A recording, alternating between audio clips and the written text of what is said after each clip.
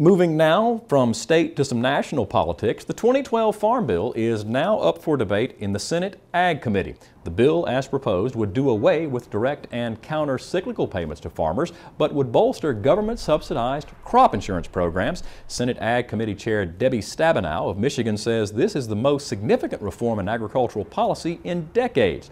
Louisiana Commissioner of Agriculture Enforcer Dr. Mike Strain says he and other ag commissioners across the country will be watching the debate closely. We want to make sure we have adequate crop insurance, we have adequate protection, disaster protection, and that we do not compromise on what we are doing as far as expanding markets and moving our products, that and on issues such as food safety. Policies under the current Farm Bill are set to expire in September.